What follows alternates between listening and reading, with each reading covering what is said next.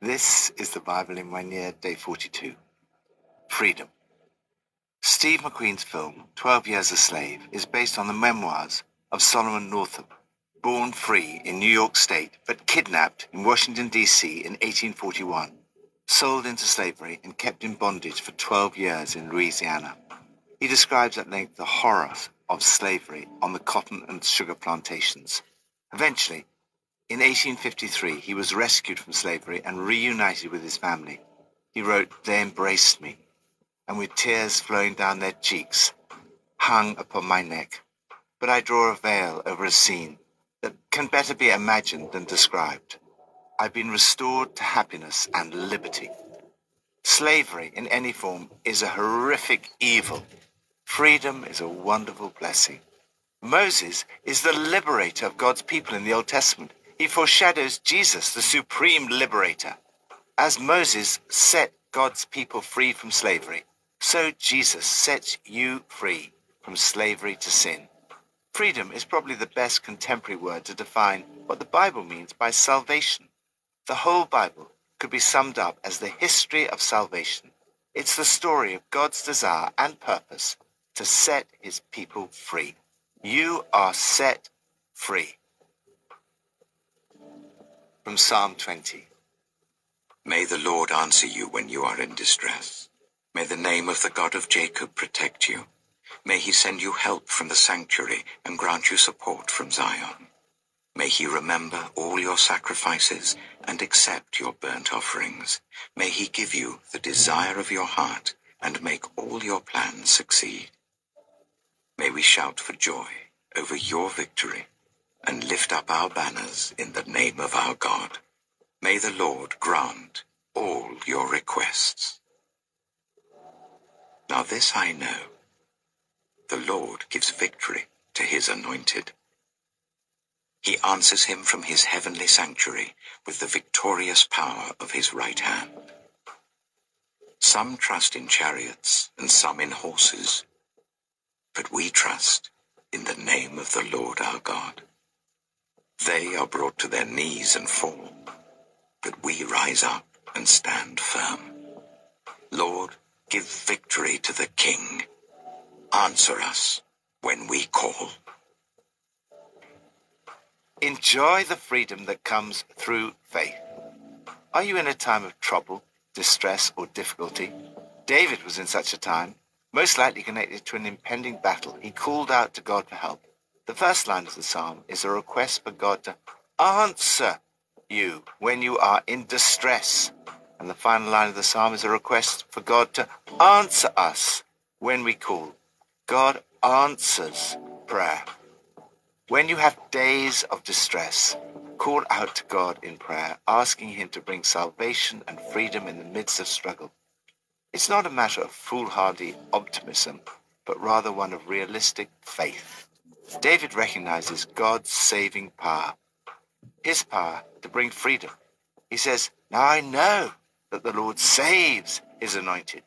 He speaks of 6 things that you can ask for yourself, your family, your friends, and your community. Protection. May the Lord protect you, put you out of harm's reach. Help. May he send you help from the sanctuary. Support. May he grant you support from Zion. Acceptance. May he remember and accept. Success. May he give you the desire of your heart and make all your plans succeed. Victory. When you win, we plan to raise the roof. May all your wishes come true. Success, victory, and freedom do not come from trusting in chariots and horses. Rather, they come through faith. We trust in the name of the Lord our God. Lord, thank you that you set me free. I put my trust in your name. Today, I bring to you my plans and lay before you the desires of my heart. New Testament from Matthew 26 and 27. Now Peter was sitting out in the courtyard, and a servant girl came to him. "You also were with Jesus of Galilee," she said. But he denied it before them all. "I don't know what you're talking about," he said. Then he went out to the gateway, where another servant girl saw him and said to the people there, "This fellow was with Jesus of Nazareth." He denied it again with an oath. "I don't know the man." After a little while, those standing there went up to Peter and said, "Surely you are one of them. Your accent gives you away." Then he began to call down curses, and he swore to them, "I don't know the man." Immediately a cock crowed. Then Peter remembered the word Jesus had spoken, "Before the cock crows, you will disown me 3 times." And he went outside and wept bitterly. Matthew chapter 27. Early in the morning, all the chief priests and the elders of the people made their plans how to have Jesus executed. So they bound him, led him away, and handed him over to Pilate the governor. When Judas, who had betrayed him, saw that Jesus was condemned, he was seized with remorse and returned the 30 pieces of silver to the chief priests and the elders. "I have sinned," he said, "for I have betrayed innocent blood." "What is that to us?" they replied. "That's your responsibility." So Judas threw the money into the temple and left. Then he went away and hanged himself. The chief priests picked up the coins and said, "It is against the law to put this into the treasury, since it is blood money." So they decided to use the money to buy the potter's field as a burial place for foreigners. That is why it's been called the Field of Blood to this day. Then what was spoken by Jeremiah the prophet was fulfilled. They took the 30 pieces of silver, the price set on him by the people of Israel, and they used them to buy the potter's field as the Lord commanded me. Marvel at how your freedom was achieved. Jesus is the supreme liberator. Salvation history reaches its climax in the life, death, and resurrection of Jesus Christ. We see here a glimpse of how much that cost Jesus. He is denied by one of his closest friends. He is betrayed by one of his disciples. He is handed over to the Roman authorities and condemned. Yet Matthew sees that all this was to fulfill God's plan. Jesus was taken captive in order that you might go free. He was bound to set you free from the things that bind you. Jesus came to set you free from your sin, guilt, shame, addictions, and fears. Have you ever really messed up in your Christian life? Have you ever felt a failure and that you've badly let the Lord down? Have you ever wept bitterly as a result? I certainly have. 2 of Jesus' closest friends let him down badly. Sadly, we will all let Jesus down at points in our lives. These 2 examples help us to learn how we should respond to such failures and disappointments. There are many similarities between Judas and Peter. Both were disciples of Jesus. Both were told they would let him down. Both fulfilled Old Testament prophecies through their actions. Both deeply regret their actions. Yet, there are also crucial differences between the 2 men. Peter responded to failure in the right way. Judas did not. As St. Paul writes, "Godly sorrow brings repentance that leads to salvation and leaves no regret, but worldly sorrow brings death." Judas is an example of worldly sorrow. He went to the religious leaders and confessed his sin, but they just weighed him down with more guilt. He was seized with remorse, but sadly he was not able to throw himself on God's mercy and receive his forgiveness. On the other hand, Peter is an example of godly sorrow.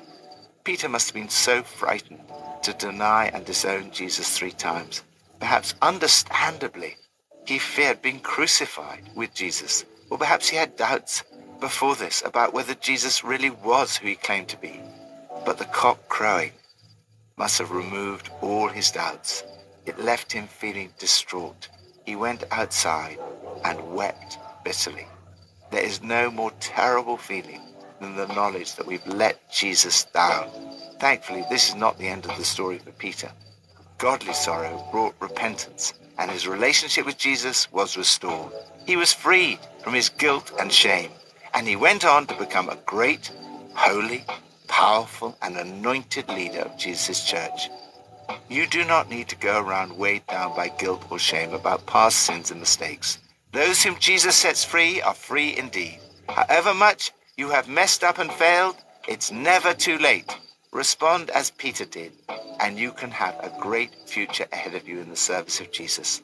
Lord, thank you that you were bound in order to liberate me from my sins. When I fail, help me always to turn back to you in godly sorrow that leads to salvation and leaves no regret. Old Testament, from Exodus 9 to 10. Then the Lord said to Moses, "Go to Pharaoh and say to him, 'This is what the Lord, the God of the Hebrews, says. Let my people go, so that they may worship me. If you refuse to let them go and continue to hold them back, the hand of the Lord will bring a terrible plague on your livestock in the field, on your horses, donkeys, and camels, and on your cattle, sheep, and goats. But the Lord will make a distinction between the livestock of Israel and that of Egypt, so that no animal belonging to the Israelites will die.' The Lord set a time and said, 'Tomorrow the Lord will do this in the land.' And the next day the Lord did it. All the livestock of the Egyptians died, but not one animal belonging to the Israelites died. Pharaoh investigated and found that not even one of the animals of the Israelites had died. Yet his heart was unyielding, and he would not let the people go. Then the Lord said to Moses and Aaron, 'Take handfuls of soot from a furnace, and let Moses toss it into the air in the presence of Pharaoh.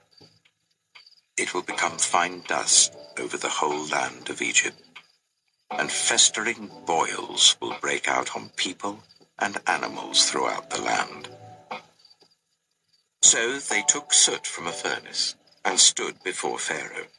Moses tossed it into the air, and festering boils broke out on people and animals. The magicians could not stand before Moses because of the boils that were on them and on all the Egyptians. But the Lord hardened Pharaoh's heart, and he would not listen to Moses and Aaron, just as the Lord had said to Moses. Then the Lord said to Moses, 'Get up early in the morning, confront Pharaoh, and say to him, "This is what the Lord, the God of the Hebrews, says. Let my people go, so that they may worship me. For this time I will send the full force of my plagues against you and against your officials and your people, so you may know that there is no one like me in all the earth.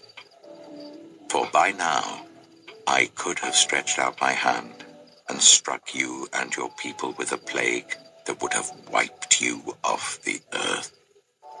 But I have raised you up for this very purpose, that I might show you my power, and that my name might be proclaimed in all the earth. You still set yourself against my people and will not let them go. Therefore, at this time tomorrow, I will send the worst hailstorm that has ever fallen on Egypt from the day it was founded till now. Give an order now to bring your livestock and everything you have in the field to a place of shelter, because the hail will fall on every person and animal that has not been brought in and is still out in the field, and they will die." Those officials of Pharaoh who feared the word of the Lord hurried to bring their slaves and their livestock inside. But those who ignored the word of the Lord left their slaves and livestock in the field.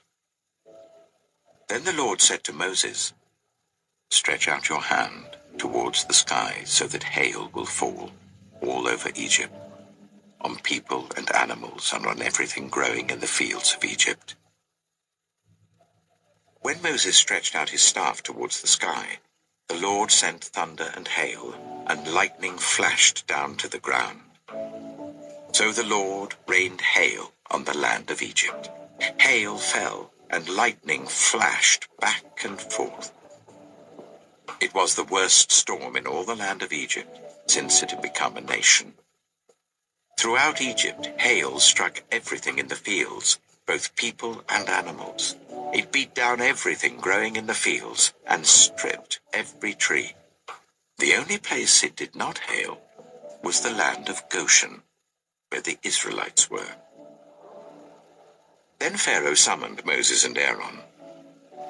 "This time I have sinned," he said to them. "The Lord is in the right, and I and my people are in the wrong. Pray to the Lord, for we have had enough thunder and hail. I will let you go. You don't have to stay any longer." Moses replied, "When I have gone out of the city, I will spread out my hands in prayer to the Lord. The thunder will stop, and there will be no more hail, so you may know that the earth is the Lord's. But I know that you and your officials still do not fear the Lord God." The flax and barley were destroyed, since the barley was in the ear and the flax was in bloom. The wheat and spelt, however, were not destroyed, because they ripened later. Then Moses left Pharaoh and went out of the city. He spread his hands towards the Lord. The thunder and hail stopped, and the rain no longer poured down on the land. When Pharaoh saw that the rain and hail and thunder had stopped, he sinned again. He and his officials hardened their hearts. So Pharaoh's heart was hard, and he would not let the Israelites go, just as the Lord had said through Moses. Exodus chapter 10. Then the Lord said to Moses, "Go to Pharaoh, for I have hardened his heart and the hearts of his officials, so that I may perform these signs of mine among them, that you may tell your children and grandchildren how I dealt harshly with the Egyptians, and how I performed my signs among them, and that you may know that I am the Lord." So Moses and Aaron went to Pharaoh and said to him, "This is what the Lord, the God of the Hebrews, says. How long will you refuse to humble yourself before me? Let my people go, so that they may worship me. If you refuse to let them go, I will bring locusts into your country tomorrow. They will cover the face of the ground, so that it cannot be seen. They will devour what little you have left after the hail, including every tree that is growing in your fields. They will fill your houses and those of all your officials and all the Egyptians, something neither your parents nor your ancestors have ever seen, from the day they settled in this land till now." Then Moses turned and left Pharaoh. Pharaoh's officials said to him, "How long will this man be a snare to us? Let the people go, so that they may worship the Lord their God. Do you not realize that Egypt is ruined?" Then Moses and Aaron were brought back to Pharaoh. "Go, worship the Lord your God," he said. "But tell me who will be going." Moses answered, "We will go with our young and our old, with our sons and our daughters, and with our flocks and herds, because we are to celebrate a festival to the Lord." Pharaoh said, "The Lord be with you, if I let you go, along with your women and children. Clearly you are bent on evil. No, let only the men go and worship the Lord, since that's what you have been asking for." Then Moses and Aaron were driven out of Pharaoh's presence. And the Lord said to Moses, "Stretch out your hand over Egypt, so that locusts swarm over the land and devour everything growing in the fields, everything left by the hail." So Moses stretched out his staff over Egypt, and the Lord made an east wind blow across the land all that day and all that night. By morning, the wind had brought the locusts. They invaded all Egypt, and settled down in every area of the country in great numbers. Never before had there been such a plague of locusts, nor will there ever be again. They covered all the ground until it was black. They devoured all that was left after the hail, everything growing in the fields and the fruit on the trees. Nothing green remained on tree or plant in all the land of Egypt. Pharaoh quickly summoned Moses and Aaron and said, "I have sinned against the Lord your God and against you. Now forgive my sin once more, and pray to the Lord your God to take this deadly plague away from me." Moses then left Pharaoh and prayed to the Lord. And the Lord changed the wind to a very strong west wind, which caught up the locusts and carried them into the Red Sea. Not a locust was left anywhere in Egypt. But the Lord hardened Pharaoh's heart, and he would not let the Israelites go. Then the Lord said to Moses, "Stretch out your hand towards the sky, so that darkness spreads over Egypt, darkness that can be felt." So Moses stretched out his hand towards the sky, and total darkness covered all Egypt for 3 days. No one could see anyone else or move about for 3 days. Yet all the Israelites had light in the places where they lived. Then Pharaoh summoned Moses and said, "Go, worship the Lord. Even your women and children may go with you, only leave your flocks and herds behind." But Moses said, "You must allow us to have sacrifices and burnt offerings to present to the Lord our God. Our livestock, too, must go with us. Not a hoof is to be left behind. We have to use some of them in worshipping the Lord our God.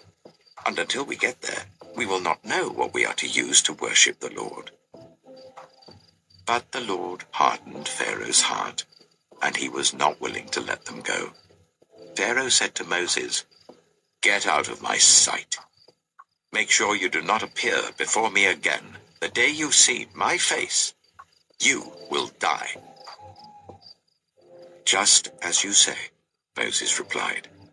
"I will never appear before you again." Use your freedom to worship God. In the service of God, we find perfect freedom. You were created to worship and serve God. This is your purpose. Pope Benedict XVI, when he was still Cardinal Ratzinger, wrote, "The only goal of the Exodus is shown to be worship. The land is given to the people to be a place for worship of the true God. The freedom to give right worship to God appears in the encounter with Pharaoh to be the sole purpose of the Exodus, indeed its very essence." Once again, in the history of the people of Israel, we see God's salvation plan foreshadowed. We see his plan to set his people free from slavery through Moses. Time and again, God says words along these lines to Moses.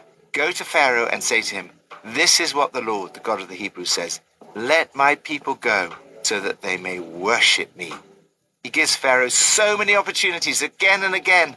Moses speaks the words of God to him. "Let my people go so that they may worship me. Release my people so that they can worship me."